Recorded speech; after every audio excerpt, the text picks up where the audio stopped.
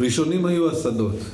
בימים ההם התגורר עתניאל אסיס במעלה חרמש, וגידל להנאתו עז, רוקט ועגבניות שרי בגינת ביתו. העז נועדה לילדים, הרוקט והעגבניות לסלט של רחל אשתו. ראה עתניאל כי טוב, ומאס בעבודתו כמנהל חשבונות, ומצא שדה קטן בשטח ההתנחלות כדי לפתח בו את גידוליו. אך השדה נשק לקרמים שענביהם שימשו לייצור יין הבוטיק של אחד התושבים, שמכר אותו למסעדת תפוח זהב בתל אביב ולמסעדות פאר אחרות, לדבריו אפילו בעמק הדורדון ובפריז. עיקם היינן פניו וטען שקיבל מהמועצה אישור לנטיית קרמים נוספים בחלקה שמצא עתניאל, כי אדמתה, יחד עם החורף הקר והקיץ ממוזג הלילות, הקנתה לגפנו איכות יוצאת דופן, תרואר ייחודי, והעניקה ליין גוף וניחוחות אגוזיים. ויתר עתניאל ליינן ויצא לטיולים בסביבה, כי אהב את הארץ אהבה גדולה, ואהב להתבודד אהבה גדולה, ואהב להתפלל אהבה גדולה, ואהב להלך אהבה גדולה. מכיוון שעזב את עבודתו, אפשר לזקנו ולשערו לגדול ולבש רק בגדי חקלאי כחולים. טייל בנחלים ובנקיקים ועל ראשי הגבעות השכנות, והגיע לשטח רחב ידיים ושטוח ולא סלעי במיוחד, ולא תפוס בעצי הזית של הכפר השכן חרמיש, ואמר, כאן אקבע את שדותיי. ערך ניסויים, מלפפון ועגבנייה, פטרוזיליה וכוסברה, קישואים וחצילים, צנוניות ואבחסה. הרכינו הצמחים ראש בפני שמש הקיץ, ונעלמו דום בצינת החורף, ונפלו קורבן לעכברים ולצבים. עד שהתקבע עתניאל על אספרגוס בשדה, ופטריות בחממה, וגם הרוקט ועגבניות השרי, כמובן, שרחל אשתו וגיתית ודבורה בנותיו, אכלו כמו פיצוחים. Great. Thank you, Assaf. And now you can rest. You've worked really hard. And I really want to give a special thanks again to Assaf, who is extraordinarily busy right now. And the fact that he was able to be here with us today is fantastic. So thank you. Thank you. Don't go away.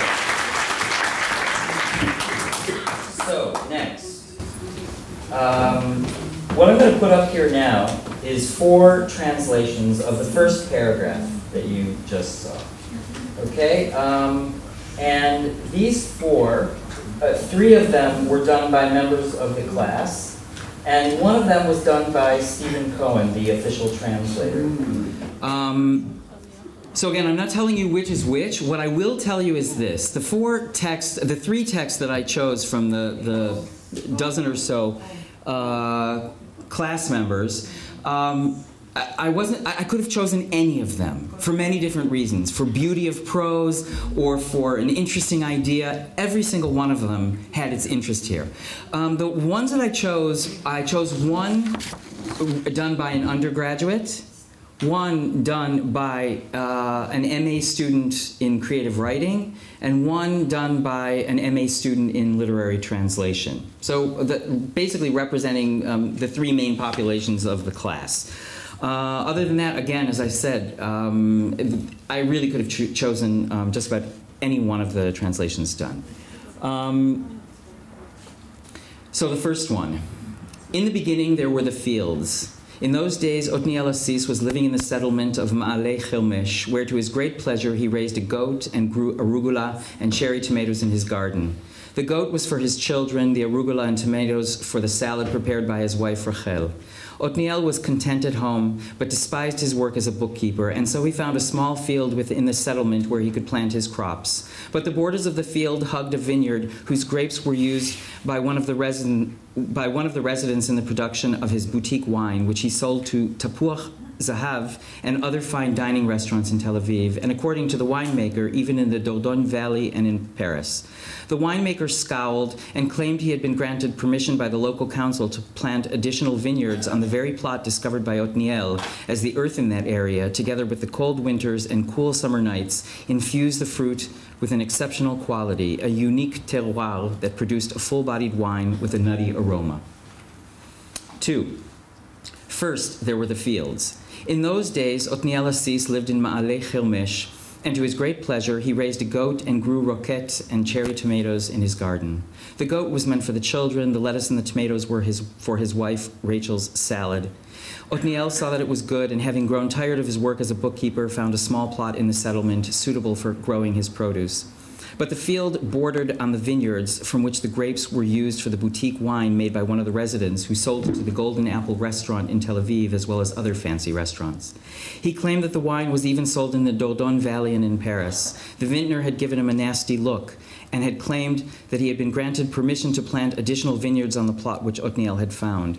The combination of the soil quality with the cold winter and the cool summer nights gave his grapes an unusual quality, a unique terroir, which endowed the wine with body and a nutty bouquet. Third, in the beginning were the fields, and it was in those days that Othniel Assis lived in Upper Chalmesh and contentedly raised a goat, arugula, and cherry tomatoes in his backyard. The goat was for the children, the arugula and tomatoes were for the salads of Rachel, his wife. And Othniel saw that it was good, that all was good, and he grew weary of his job as an accountant, and he came upon a small field in the village on which he might grow his produce. But the field abutted vineyards whose grapes were used to produce the boutique wine of one of the villagers, who sold the wine to the Golden Apple restaurant in Tel Aviv and to other elegant restaurants, and even, according to this villager's very own words, to restaurants in the Dordogne Valley and in Paris. So this vintner frowned and claimed that the local council had granted him permission to plant more vines on the piece of land Othniel desired, because this soil, together with the cold winters and cool summer nights, gave the grapes an exceptional quality, a unique terroir that gave the wine body and the aroma of nuts. And lastly, in the beginning were the fields. Back then, Othniel Assis was living in Ma'aleh Chalmesh, merrily raising a goat and growing arugula and cherry tomatoes in the yard of his home. The goat was for his kids, the arugula and tomatoes were for his wife Rachel's salads. And Othniel saw that it was good, and he tired of his job as a bookkeeper, and he found himself a small plot of land within the bounds of the settlement on which to expand his crops. As fate would have it, however, the field bordered on the vineyards of another settlement resident whose grapes produced boutique wines that were sold to Tel Aviv's Golden Apple restaurant and other fine dining establishments, including, the vintner claimed, several in the Dordogne region of France and in Paris, too. And the vintner turned up his nose, arguing that he had received a permit from the regional council to plant additional vineyards on the very plot of land that had caught Othniel's fancy. The soil, he insisted, along with the cold winters and temperate summer nights, had imbued his grapes with an outstanding quality, a unique terroir which produced a full-bodied wine with a nutty aroma. What are the issues here? What are the things that need to be dealt with? Some have like biblical qualities. Some, okay. So style, we call that style, the biblical quality of it. Some of them have more of a biblical, where do you see that? Othniel saw that it was all good. Othniel saw that it was good. You notice that three of these translations, that I can tell you, the one submitted by the classes was an even break.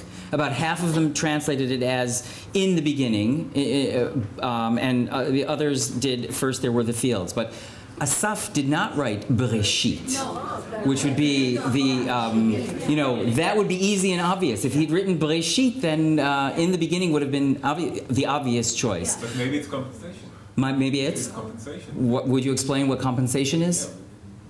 We can, maybe in English, I don't know. Maybe in English they can't do it. They can do it with La'akito. Oh, okay. Oh, you mean bringing something from somewhere else to this particular point. So if in other places in the text we get the biblical feel, and maybe less so in the first sentence, the English translators kind of pushed into making that decision? Is that what you meant? Yeah, if they can do it in English in other places, they can choose where to put the biblical quality in the... Okay, so it's the compensation. And please, there's no microphone that I can pass around, so whoever speaks, so that I don't have to repeat all the questions, talk as loudly as you can. Nafal? I was one of the people that translated this piece, and I could see that everyone ran against a really, really difficult sentence, a really long, winding sentence with the Tepuach Zahav. And we all chose to deal with it, I'm guessing, with different ways. The problem with that sentence is that kind of a length of a sentence doesn't really work in English, and you also kind of get lost in the references. And the last part, where Bittner claims that it was sold in the Dordogne Valley in Paris, just seems like it's, if you literally translate it one word for another, it really seems like it's attached, it seems like a comma splice if you just translate it like it is. And I can see that everybody dealt with it in a different way. And I know which one is the official one, but I think that each one has its merits, and of course, if you lose something, you gain something by each one. But the thing is that difficult sentences are difficult sentences. You have to, you make a choice at a certain point. Right. We all spent probably most of our times on those sentences. And is one of the things we've discussed in class quite a bit, the fact that in most cases there's no right answer in translation, and that's both a frustration and a joy to the translator. Allison, you? I was one of the people that chose first, and the reason I did it was because I felt that in the original, the author could have chosen Bereshit and didn't. However, I think one could make a case perhaps for in the beginning, because I really debated when I was thinking about it. In Hebrew, you just can't get away with Bereshit. It's much more pronounced as something biblical as opposed to in the beginning in English. So I think a case could be made for either one. Another issue that I wanted to raise is I really debated between bouquet and aroma, and in the end I went with bouquet. And I did it because, I'm not sure I made the right choice. I did it because I felt that there was this juxtaposition of something very, for lack of a good translation, Rishoni, which primary just doesn't do that job, Rishoni in Hebrew, and as opposed to this yuppie Tel Avivi vibe. So I went with bouquet because it sounds more pretentious. That was my reason, but I'm not sure I... Okay. I think there were two of you, this one and you, who chose the word bouquet. Okay, good. Yes, behind, yes. I'm not a professional, but I find the second translation much smoother, much closer to English, and much more accurate to the original. And I have a pedantic objection to attributing whos to objects. And I would also which.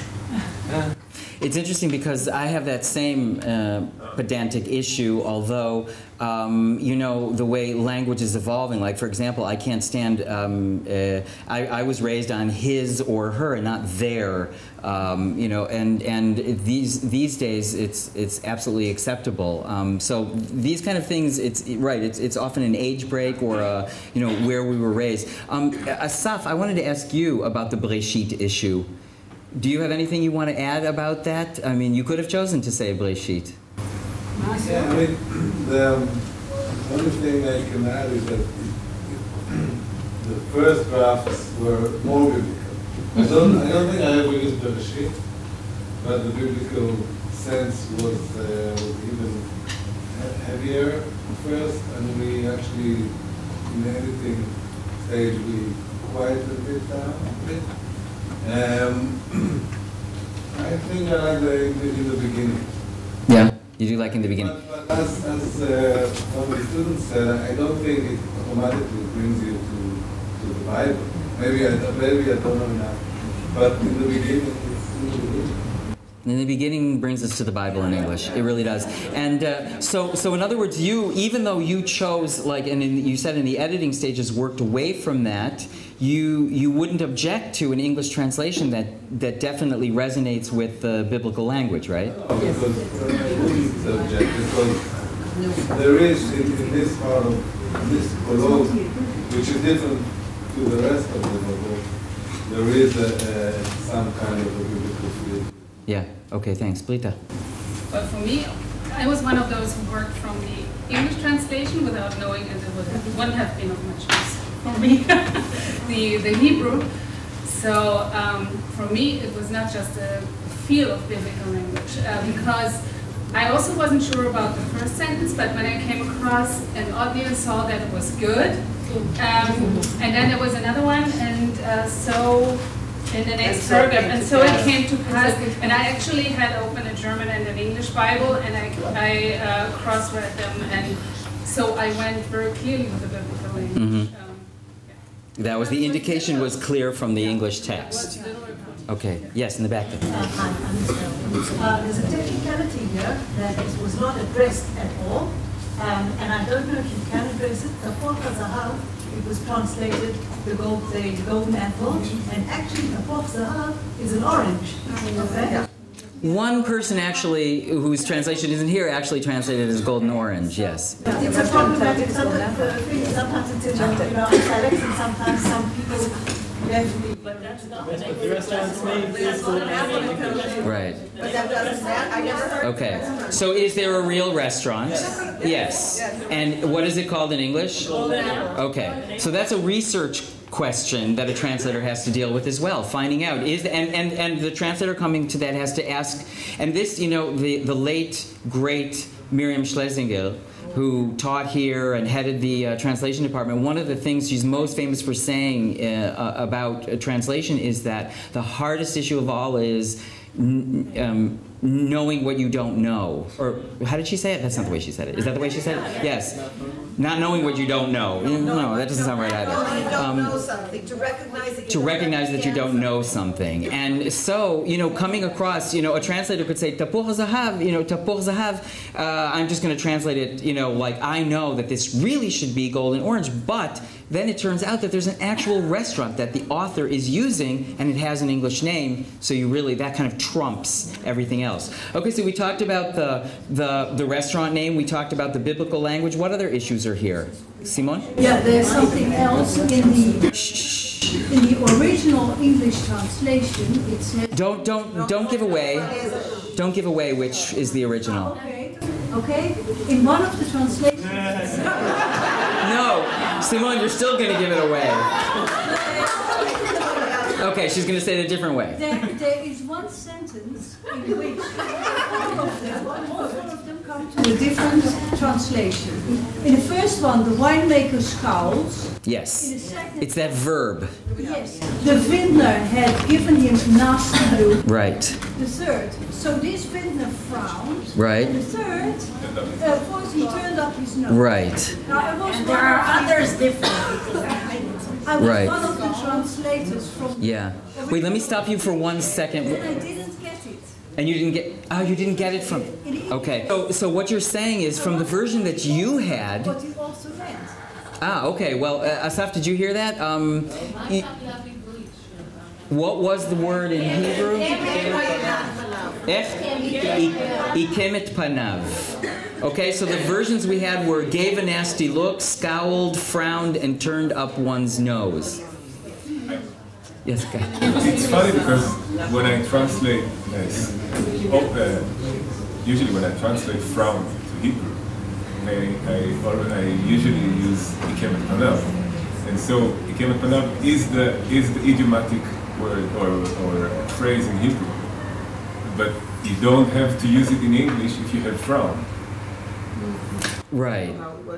Right. That is like you're saying that is the equivalent. You think that that's the best equivalent? I think there's no need to make a metaphor out of it. Give a nasty look when you can just say frown. Because that's what I.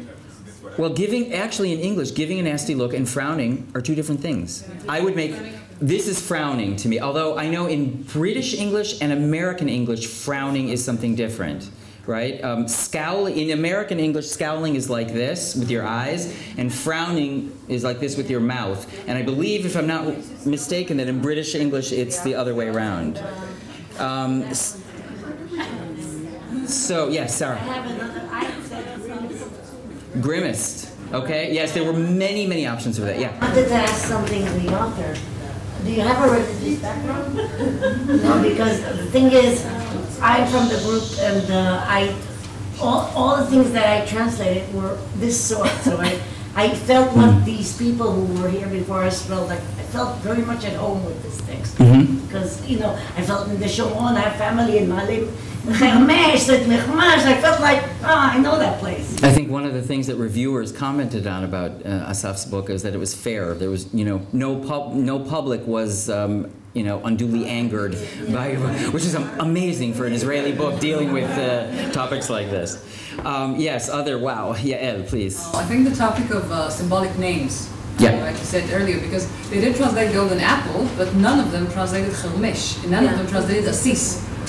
And chelmesh could be translated. Someone translated upper chelmesh. Right. Okay? Or harmesh. But none of them translated the name. And the question is whether to translate the name into something that would tell you English-speaking audience what it means, that it's like a funny name with all the agricultural connotations.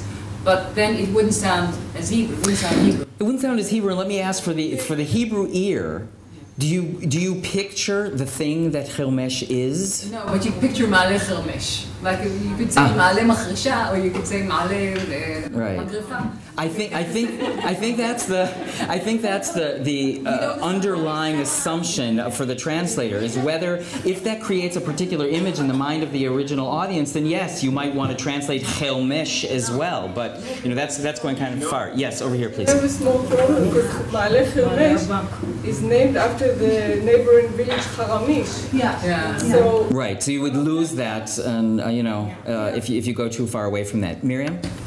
Another issue was the unusual metaphor of the fields, the vineyards kissed. Yes. Yeah. We had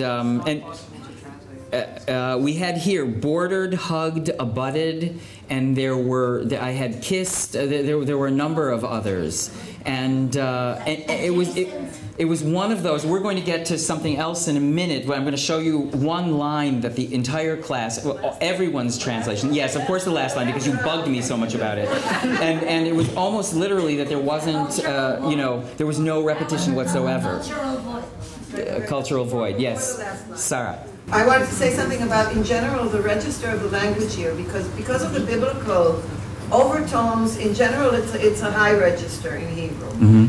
And but it's funny. It's not funny, but it's light. It's humorous. At least the first page. I haven't read the whole book.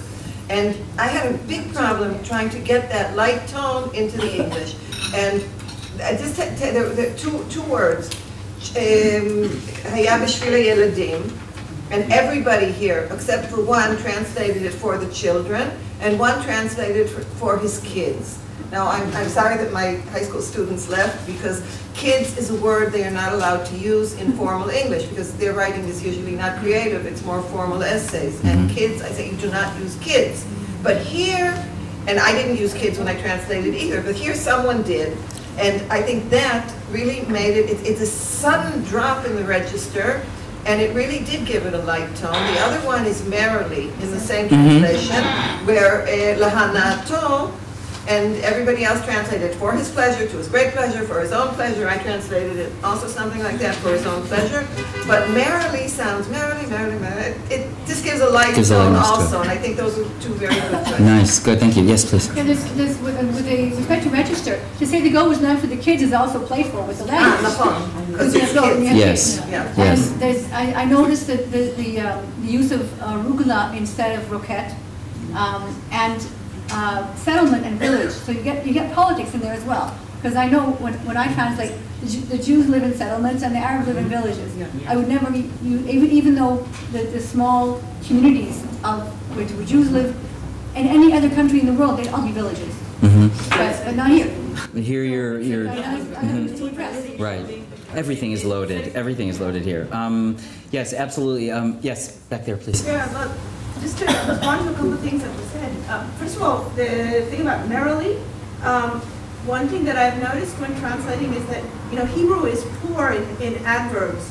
And very often there's something that, that when you take it into English, you can more easily make it an adverb in English, because that's really the sense of the Hebrew, even though the Hebrew doesn't give it an adverb, because Hebrew, hasn't got an adverb for it. Because that's just the way Hebrew is. Also, hashakai, it doesn't literally mean kiss. It means kiss in some context, and in other contexts it means a butt, or met, or came together with, or So it's like it's in connection with another project I'm working on. The question of what the literal meaning of a word is. Most words don't have one literal meaning, and the word kind of the meaning is slippery depending on the context. So it's another thing when one is careful of and translating. And the third thing is that the issue about the biblical tone, how much of that to get in. I would say, it's one of those things where, if you were starting to translate the book without having read it before, which I certainly might, then coming back to it, one of the things that would influence the extent to which you would want that biblical tone would be what the book is about, further on, when you might say, oh, okay, he lives in a settlement, in the settlement their heads are all full of this idealistic back to the Bible stuff, Well, Yael referred to that earlier, that if you don't read the whole book before you start to translate, the price for that is later you have to go back because you catch on as you're going along. You make better choices as you go along, and then you have to circle around. That's the way I work, actually. But otherwise, if you've read the whole book and you really know what the essence of the book is, you can start, and avoid that stage. It's not, you can't just take one paragraph and say, some things that the larger context will influence how you do things in one specific. Absolutely. Yeah, as you wanted. Assaf, I'm sorry, I haven't read the whole book. Is it ironic? Is it supposed to sound ironic? Okay. That was an easy one-word answer. Yes. Okay. Yeah, please. Laura. So I really actually appreciated the goat was for his kids, because usually goats have kids, but now kids have a goat. And that's really cool in English to do that, but if it's like you're putting it in your own really cool, style of words that maybe isn't the author's style, or it's not the metaphors and the play that the author was writing. But because you're a translator, is that okay? Do you do that? Somebody mentioned that earlier. I think maybe Assaf, about being a writer and a translator, and there's a certain level of ego involved as well. So it tends to be that translators who are also authors have more of an ego about their own voice coming through in a text, and it complicates matters. It absolutely does. And sometimes you do. I suppose this is true for any translator, whether the person is an author or not, is falling in love with your own great inventions. And sometimes they're not the best thing for the text. They're really not, and you have to kind of rein that in and say, this is not fair that I'm doing this particular thing. Two last thing, and then we're going to move on to the next segment. Asada? About the irony that they have mentioned before. Actually, this was a little bit frustrating for me. Why? Because when I read the English edition, I did realize that there is some irony in the text, but I couldn't manage in putting it in the Arabic text. Okay? So when I read the Hebrew, the original text, it was very, very, very frustrating because I did want this irony to be in my Arabic text, and I would have written it in a fantastic way. You mean if you'd seen the Hebrew? Mm-hmm. So it lost something moving into English. Okay, if I didn't explain this, the people who translated away from English, I did not allow them to see the Hebrew. They were only allowed to access the English, the official English version. And so, why? Well, that wouldn't happen. Look, for somebody like Asada, if she were translating, she would translate from the Hebrew to the Arabic. Because I didn't want the interference. I wanted them to use only the English text so that we could see what happens to it. You'll see in a minute. We're going to talk about that, okay? But they were, and because this does happen to translators around the world, because they don't have access to the original, and because Hebrew is considered a kind of an esoteric language in the world, there are a lot of people, as you heard from Hadal and from Debbie earlier today, who are translating Israeli books from my English version and not the author's original Hebrew. So this is an issue that happens a lot around the world, okay? There just aren't great Korean to Hebrew translators, okay? So they use the English version. Okay, I want to, you were the last one. I just noticed that in third paragraph, it says one of the villagers. And the other, the boutique wine of one of the villagers. You can't use villager for a settler. Because you're reserving that for the Arab village. Right, okay. Okay, interesting. Interesting. No matter from what language we translate, we all had to learn a lot about wine. Oh, yeah. Right. Well, when Assaf referred earlier today, when he was talking about translating Salinger and Roth and learning from them, you know, and he talked about learning from, you know, about their structure, about things they do as writers. But of course, what he didn't mention at the time is that translators learn so much all the time because, you know, and you can get lost in that, going off and learning all about wines, and isn't that interesting, and all that, when all you really need is to be able to translate a particular phrase. So, so first of all, stand up and take a bow. Nomi and Linda and Miriam, our three. Oh, come on, show who you are. Come on, stand up. And the fourth one was Stephen Cohen's. That's the official one. And Assaf, if you decide you want one of my students to do it instead, you're welcome, and I'll take a cut. Next.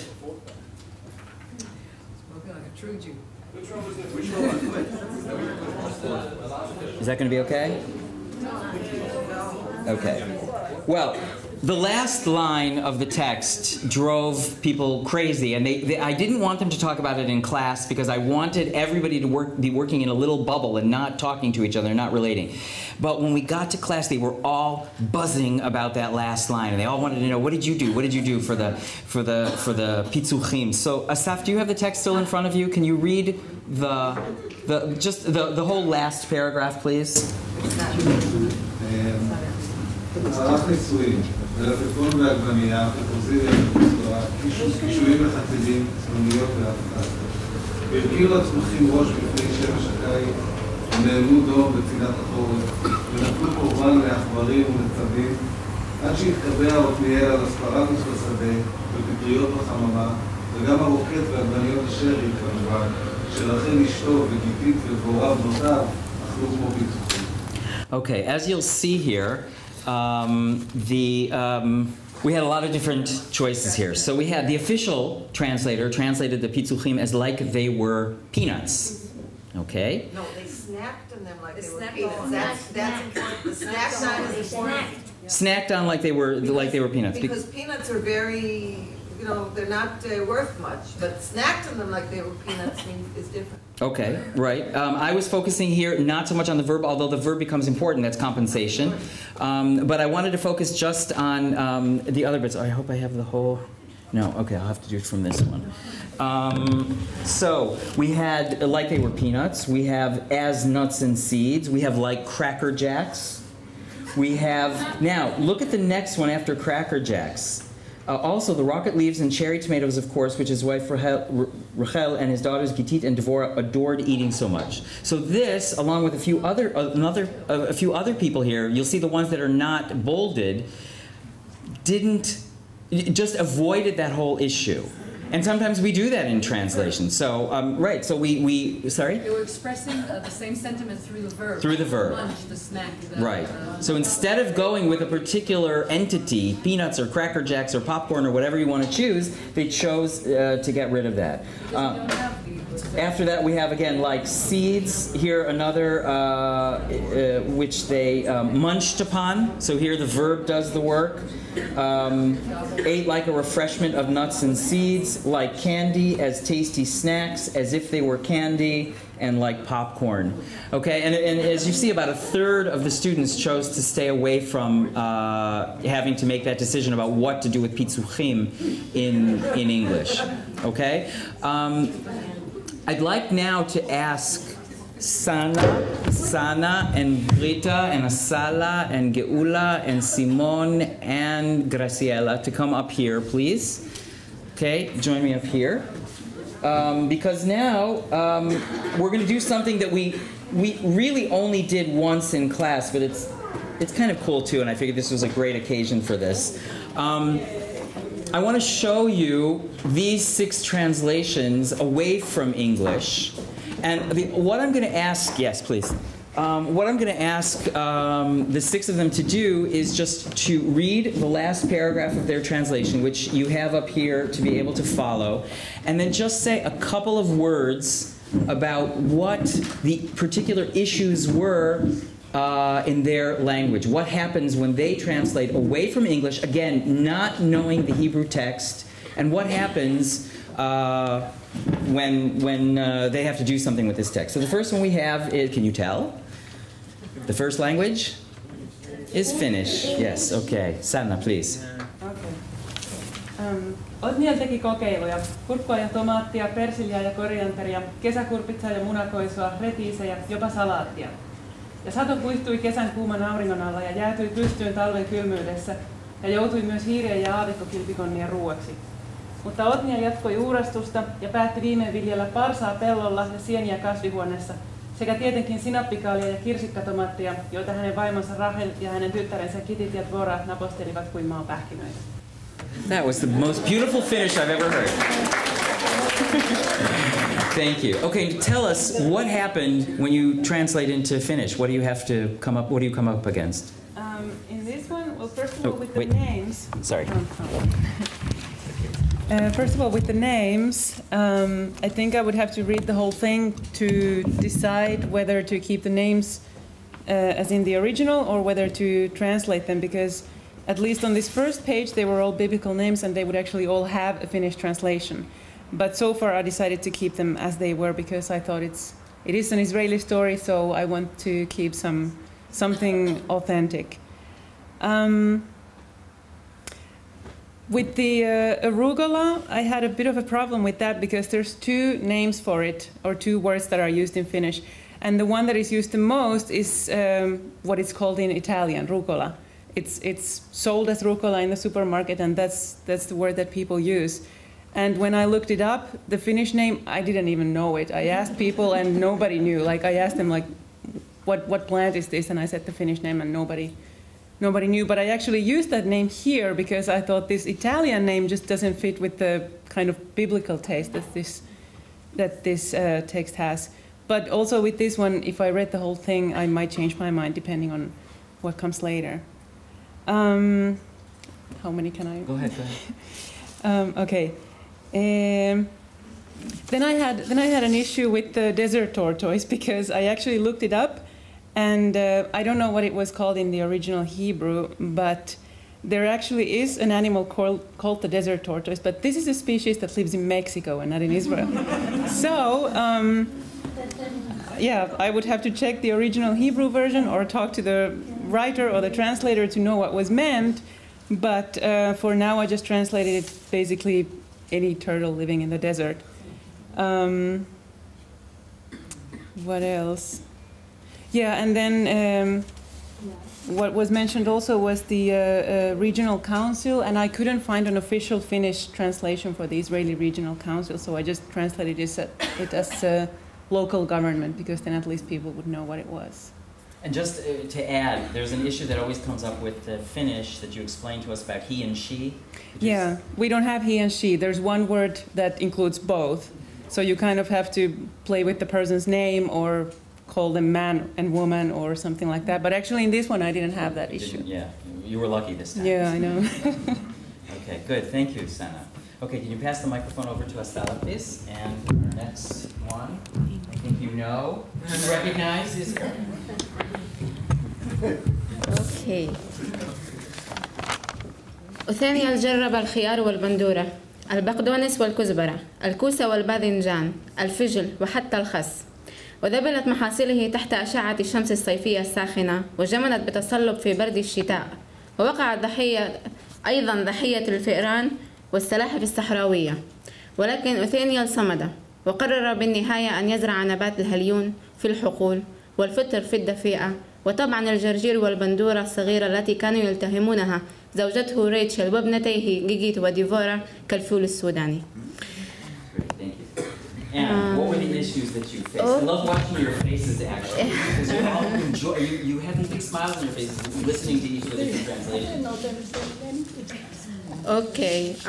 Aside from the problem of finding the right word in the right syntax and in the right thing that you would read and find the right meaning and delivering the right meaning, it's just one big dilemma. Aside from that, I had a little bit a difficulty in understanding some sentences that they were written in the English edition, which made me just read the text time after time after time till I almost got the right idea. And according to the idea that I had, I translated the text into Arabic. I had another issue. This issue was the tenses. Now in Arabic, we have the possibility of, I have the ability of writing or mixing two or even more than two tenses in one sentence or in one paragraph, which made it very, very, very difficult for me to know in what tense to write the Arabic edition. When I read the Hebrew edition, I got the whole idea. I have now already what I would, in what tense I would have written it. And I think that's it, actually.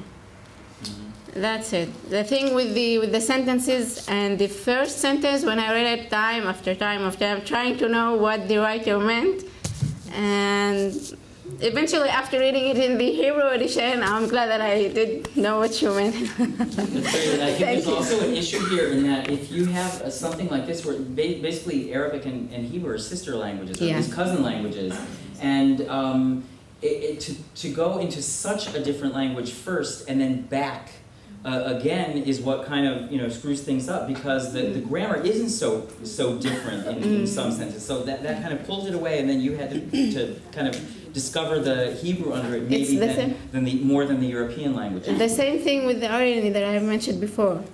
If I read it in the Hebrew edition, it would have been much easier for me to translate it almost the same as the Hebrew edition. Okay. Thank you. And if you could pass the microphone all the way down to the end to Graciela, please. Okay.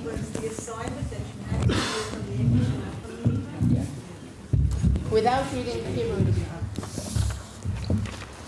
Okay. Otniel experimentó pepinos y tomates, perejil y cilantro, zapallitos y berenjenas, rábanos y hasta lechuga. Las plantas se marchitaron bajo el sol ardiente del verano y se congelaron durante las heladas del invierno y fueron también víctimas de ratones y tortugas del desierto. Pero Otniel perseveró y finalmente decidió plantar espárragos en el campo abierto y hongos en un vivero.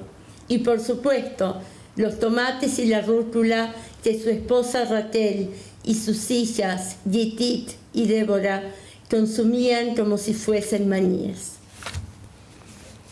Okay, problems. Names. Always the same problem. Translating the names to Spanish or to a Spanish way to make them easier to read without changing the geography, that there are places that they are here in Israel and not in another place. The names, Asana, translating the names as a biblical name that has a translation in Spanish, or leaving Otniel with a Spanish writing to make people understand. Also the same with Rachel, and I didn't translate it, but I wrote the names in a way that the Spanish speaker can read the names in the way they are written. Another problem was the last sentence. Although Spanish is only one language, but it's spoken in many different cultures, and things that have different meanings in different places. So finding a way for nishnushim or whatever you take in between meals was very difficult to do, because if I choose an Argentinian way, it means something completely different in Spain or in Mexico. So I decided to go with the name peanuts, as you know, manies, and use a verb instead of talking about something that you menachnesh or something like that. For me, it was also much easier when I read the original Hebrew text. Will be much easier for me to translate from Hebrew to Spanish without passing by the English, because there were many differences. Good. Okay. That's something unique about Spanish. We have that a little bit in English, that there are different Englishes, but I think it's much more pronounced in Spanish. It's much more pronounced. Yeah, yes. Thank you. We have two Dutch translations. So what I'm going to ask is each of you to read yours quickly, one after the other, and then together kind of whatever issues there were. Othniel experimenteerde met komkommers en tomaten, peterselie en koriander, courgettes en aubergines, radijsjes en zelfs sla. En het gewas verdorde onder de hete zomerzon en werd stijf bevroren in de winterkou en viel ten prooi aan muizen en woestijnschildpadden. Maar Othniel gaf niet op en besloot tenslotte om aspergeplanten op het land te planten en champignons in een kast te telen en natuurlijk de rucola en de kersttomaten die zijn vrouw Rachel en zijn dochter Gitit en Dvora snoepten alsof het pinda's waren. Wonderful reading. Oké. Othniel experimenteerde. Komkommers en tomaten, peterselie en koriander, courgette en aubergine, radijsjes en zelfs sla. De gewassen verwelten door de hete zomerse zon en bevroren in de winterse kou en werden ook bedreigd door muizen en woestijnschildpadden. Maar Othniel hield vol en uiteindelijk besloot hij om in de velden asperge te telen en in de broeikasten champignons en natuurlijk de rucola en kersttomaten waarop Rachel, zijn vrouw, en Gitit en Dvora, zijn dochters, op snackten alsof het pinda's waren. Okay, so without clobbering each other, this could be actually the slammy part of it.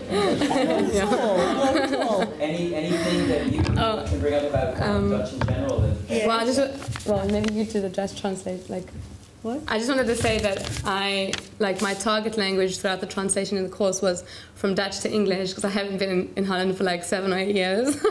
So I really felt that in the translation I like Simone's much better because it flows better. And if I ever would want to translate from English to Dutch, I'd have to go back to Holland to live there for a few years together. Well, and I haven't been in Holland for 16 years, so I liked her very much. But to be fair, Simone, you're a journalist who works in Dutch. I don't speak enough Dutch. So. Can we comment on the translation itself? Yeah, okay. Yeah? Would you like to start or shall I start? You said you want to talk about the vouchers? First of all, I had a great pleasure to meet Assaf at Evan's place when we had our reading nights. So I already presumed that the text would be ironical. And when I got the English text, I didn't get that so much. And I I asked Evan also, can I please get the Hebrew text and I can read it? Now, also, if you translate from a translation, you miss a lot of things. For instance, snacked on them like peanuts. Well, in Dutch, we have a word for pitzochim, which is zoutjes. And if you have only the English translation, you miss the point, which is really a pity. I know the area you're talking about, and I know also that the Mitnachlim have their own idiom, which I didn't feel so much in the English text, and which if I would have the original, I would try to put it in a Dutch translation, because you can talk about settlers, and you can make it much stronger. Another word, tapor hazahav. We have a Dutch word for it. We call it goudappeltje of appeltje van oranje. And because it was in the English translation, the golden apple, I missed the point totally. So yes, if I would translate it again, I would ask for the original Hebrew. Well, that's about it. Yeah. Go on. I also think that my translation sounds more biblical than the original Hebrew because of the English translation. There's a lot more, because I picked up on the references, there were at least 3, so I made sure that I got the Dutch translation of that specific biblical reference. So it would have been different if it would have been from the Hebrew, I think. I found another random thing. This is not in this part of the translation. Talking about like translation and putting in your own putting in your own voice and choosing to do it or not. The English translation has the word defer, and in Dutch there's a verb that says het veld ruimen voor, which literally means to clear the fields for, which really is related to the topic. So I put it in there because I thought it was nice. In Dutch, it gave that taste of the whole text, although from what I got from the English, or probably from the Hebrew, I don't know what the Hebrew word is for to defer.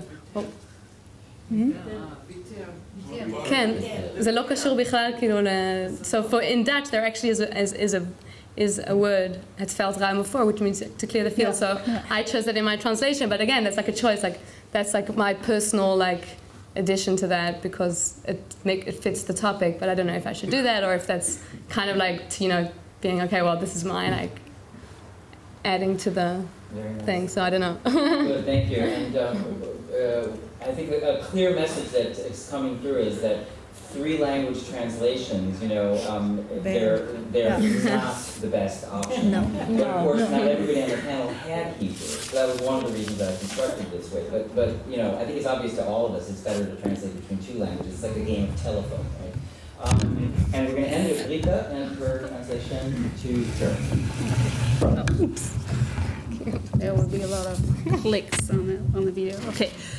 Othniel experimentierte mit Gurken und Tomaten, Petersilie und Koriander, Zucchini und Auberginen, Radieschen und sogar Kopfsalat. Und die Ernte welkte in der heißen Sommersonne und erfror in der Kälte des Winters und wurde ein Opfer der Mäuse und Wüstenschildkröten. Doch Othniel mühte sich beharrlich und entschloss sich schließlich für Spargelpflanzen auf dem Feld und Champignons in einem Gewächshaus. Und natürlich den Rucola und die Cherrytomaten, die seine Frau Rachel und seine Töchter Gittit und Dvorah naschten, als wären sie Erdnüsse. So, the issues I had. Oh no, I still need this, of course. My main issue, and actually it was fun, was to play with a voice, and I had the feeling that there were 3 different overtones to the text. That was one was the biblical one that was I felt very strongly, and I actually, as I said before, I consulted the Bible and made sure that the English text that I had quoted the Bible literally. So in at least 3 places, and from 1 page that's quite a big amount. But then there was also the playfulness and the characteristic or quality that you mentioned before, Sarah. And I actually like the word merrily. That was one that I worked very hard on finding an appropriate. I'm actually not very happy with how I translated it, but I wanted to get this feel and then feel. And then the third, both, yeah.